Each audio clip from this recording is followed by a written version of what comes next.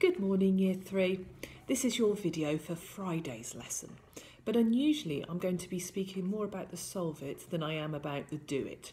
Those of you who have already looked at the sheet will have seen that the do it is the same as Thursday, and the idea is that you try and improve your score either by getting more of them correct or by beating the speed that you did it on Thursday. So give that a good go and hopefully you'll have made some improvements.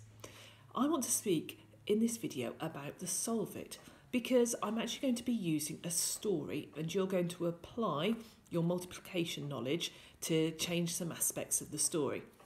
And it's actually called Multiplying Menace, The Revenge of Rumpelstiltskin.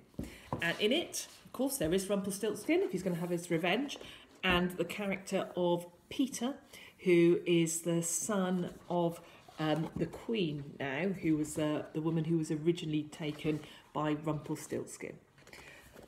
So let's have the story and then I'll talk about how you can put your multiplication knowledge into part of the story yourself. So sit back and enjoy listening to The Revenge of Rumpelstiltskin. The castle was full of guests celebrating Peter's 10th birthday.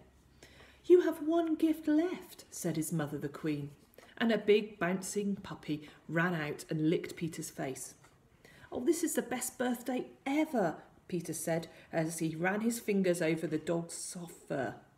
Just then, down the stairs came a thunderous rumbling and a cloud of smoke. Peter watched as the smoke cleared. There stood a strange little man who said to him in a high squeaky voice, "I have come for you." "Go away," the Queen gasped. "I said your name 10 years ago, and I will say it again, Rumpelstiltskin." "You can't get rid of me so easily this time. 10 years ago I turned your worthless straw into gold. Now I demand what you owe me." "Guards!" the King ordered. 10 guards rushed forward. Rumpelstiltskin pointed his walking stick at them and muttered some words. There was a sudden flash and 8 guards disappeared. Only their hats remained. "By tomorrow you will see that the only way to save your kingdom is to give me the boy," the little man cackled, and then he was gone. The celebration continued, but no one laughed or smiled. Even Peter's puppy seemed to know that something was wrong. And that night, strange things happened. The baker woke to find hundreds of mice in his flour bins. A milkmaid found only 4 cows where there should have been 20. All across the kingdom, farm animals disappeared, while insects and other pests had appeared in great numbers. News of the strange events made their way to the castle. "What should we do?" the King asked his advisers. And before they could answer, Rumpelstiltskin appeared. He slyly pointed his stick at a castle wall. "Stones times 1/3, he said, and the wall was suddenly full of holes. "Give me the boy or I will do worse." "Leave at once," the King demanded. Rumpelstiltskin pointed at the King. "Nose times 6, he said. "It can't be," the King spluttered. It couldn't be, it shouldn't be, but it was. The King had 6 noses.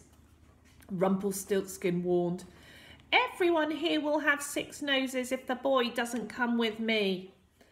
Peter said, "I will go with you if you will fix my father's nose and put everything back the way it was." "I will," Rumpelstiltskin replied. "No, wait," the Queen cried, but it was too late. Peter and Rumpelstiltskin were gone. Peter found himself standing in front of a crooked hut. "Will you fix my father's nose now?" he asked. "Ah," the little man replied, "I never said I would do it right away. First, you must repay what your family owes me." Rumpelstiltskin went into the hut and lit a candle. Peter saw shadowy creatures scurry into the corners. The flame barely cut through the darkness. Rumpelstiltskin pointed his walking stick at the candle and said, Candles times 8. The glow of 8 candles brightened the room. How did you do that? Peter asked. That is no concern of yours, the little man said. Now, go gather some firewood. Peter collected an armful of dry wood from the surrounding forest. Rumpelstiltskin put 4 branches in the fireplace. Branches times 10, he said, pointing his walking stick. He made a fire with the 40 branches that appeared. In the firelight, Peter spotted 2 tiny meat pies. His stomach rumbled. Rumpelstiltskin pointed his stick at the pies and said, Pies times 5. 10 pies appeared on the table, and Rumpelstiltskin gobbled 6 of the pies as Peter watched. Peter reached for a pie and felt the stick thump on the back of his hand. I'm saving those for later, Rumpelstiltskin said. Now sweep the floor and do it quietly. I'm going to sleep.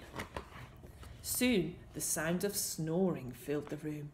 Peter swept the floor, inching closer and closer to the small bed. When he was right next to the bed, Peter gently tried to slide the stick from the sleeping man's grasp. It wouldn't budge. Peter plucked a feather from Rumpelstiltskin's cap and flicked it under the sleeping man's nose. Rumpelstiltskin let go of the stick to brush the feather away. Peter grabbed the stick and put the broom in its place. Peter looked at the walking stick. How does he use this? He thought. As if in answer, Peter's stomach growled with hunger. He pointed the stick at the 4 pies and whispered, Pies times 5. Nothing happened. He tried again, this time mimicking Rumpelstiltskin's voice, but the 4 pies just sat there. Then he tried waving the stick like Rumpelstiltskin did. Still, the number of pies did not change. Then Peter examined the stick carefully. There's an X carved into the end. It might mean something. He pointed the X at the pies and said, Pies times 5. 20 pies then appeared.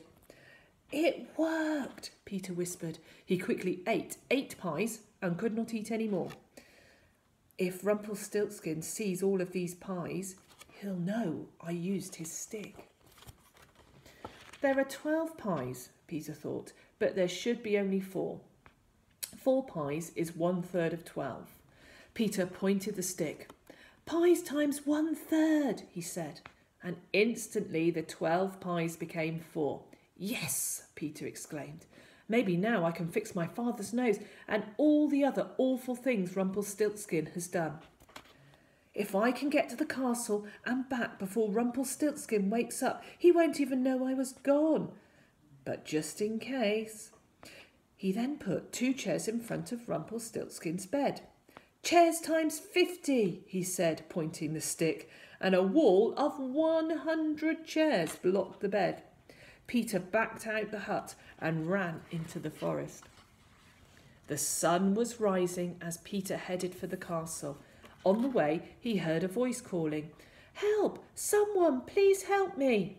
Running toward the voice, Peter saw a boy standing on a stone in the middle of a river. Help! The boy cried. Yesterday I was walking across the river when most of the stones disappeared. I've been stuck here all night. Peter knew it must be Rumpelstiltskin's work. How many stepping stones were here before? He asked. 27, the boy said. I count them every day as I walk across. Now there are only 3 stones left. Peter picked up 27 pebbles and put them down in groups of 3. Then he pointed the walking stick and said, Stepping stones times 9. The boy whooped with joy as he crossed the river, and Peter waved goodbye before hurrying on to the castle. Along the way, Peter ran into more of Rumpelstiltskin's mischief. He multiplied by 12 to help a family who had lost all but 2 of their chickens. He multiplied by 1/13 to help a seamstress whose spools were full of spiders. And soon Peter could see the castle in the distance. He ran faster. As he neared the castle, Peter heard a strange buzzing. Grasshoppers were chewing on every plant in the royal garden. The gardener wailed as the bugs attacked the tender green leaves. Peter pointed the walking stick at the garden. "Grasshoppers times 100th, he said. "Thank you," the gardener sobbed. "A few minutes more and there would have been nothing left." Peter hurried from the garden into the castle. "You got away from that horrible man," the Queen cried in relief. Peter hugged his parents and explained, "I don't have much time. I have to get back before Rumpelstiltskin knows that I'm gone."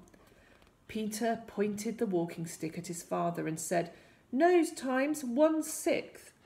"Oh, thank goodness," the King said, sniffing deeply. "My royal nose is restored to its normal number. Now every sneeze won't be such an ordeal." Peter was about to fix the castle walls when he heard a thundering boom and saw a cloud of smoke.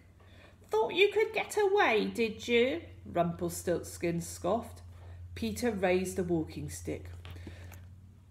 "Rumpelstiltskin's times none," he shouted. Nothing happened.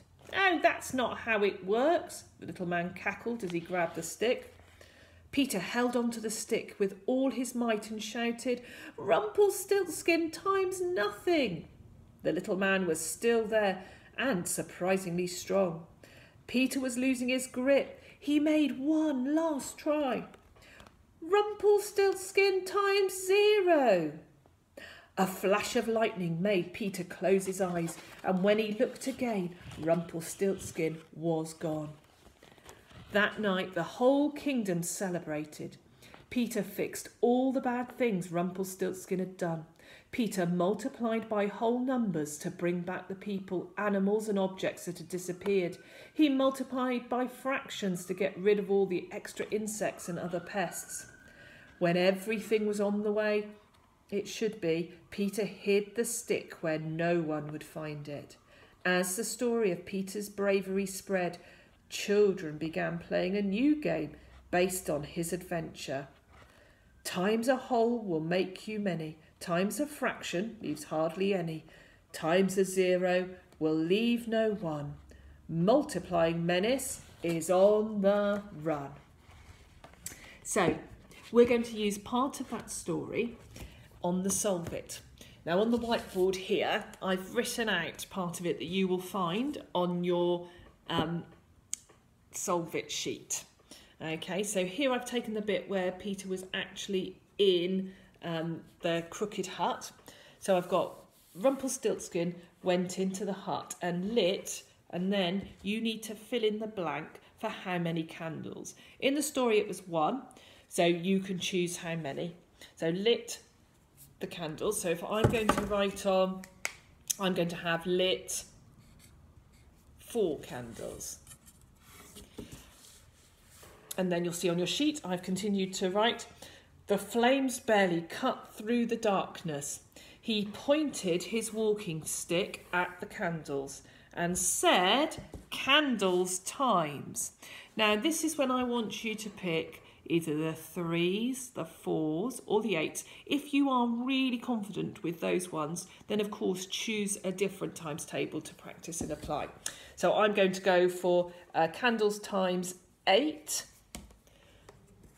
And then the next part is the glow of, and you have to fill in then, what is the answer for 8 times 4? So the glow of 32 candles brightened the room. Now on your Solve It sheet, there are more blanks to fill in with your multiplication to apply it. And then there's space for you to add. It can either be the events that actually happened in the revenge of Rumpelstiltskin, or you can take the story on a different tangent, but I want you to include multiplication as part of the story. So I hope you really enjoy the Solve It today and really make it your own and be as creative as you can, but apply your multiplication knowledge.